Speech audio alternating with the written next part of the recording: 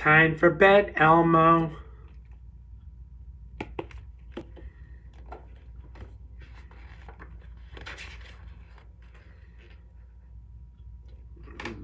By Sarah Elby, illustrated by Maggie Swanson. Elmo's babysitter says it's time to go to bed, but Elmo needs his pillow plumped and one more story to read.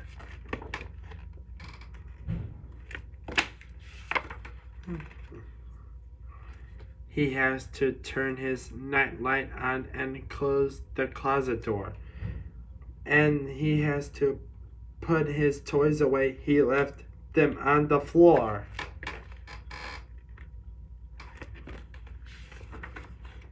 He has to check beneath the bed to see if something's there.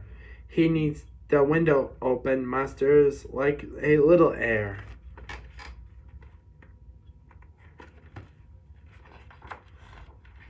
He'd better make a potty trip.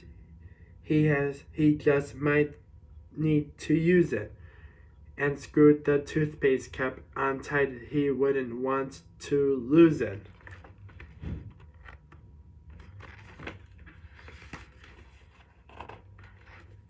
He'll want a cup of water next to him for nighttime sipping.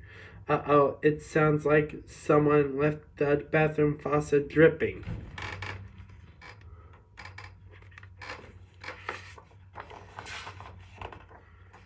Elmo didn't pet the cat. He didn't feed the fish. And while he's up, he'll find a star and make a little wish.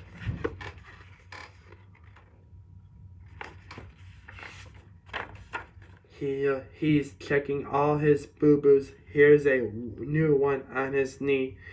Elmo needs a bandage on it. Do you want to see?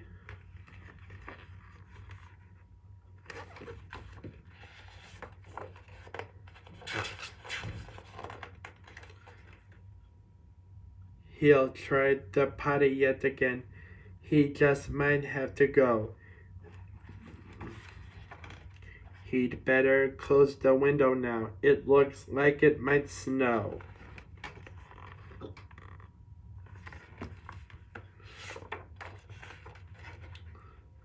He has to straighten up the books and stack the building blocks and find the missing puzzle piece and pick it up all his socks.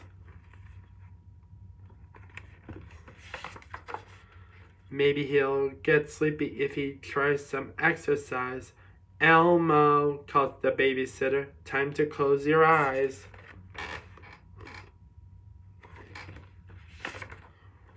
Elmo dear, the sitter calls. Now, not other peep. Maybe you can help him out by softly counting sheep. 1, 2, 3, 4, 5, 6, 7, 8, 9, 10. Is he asleep yet?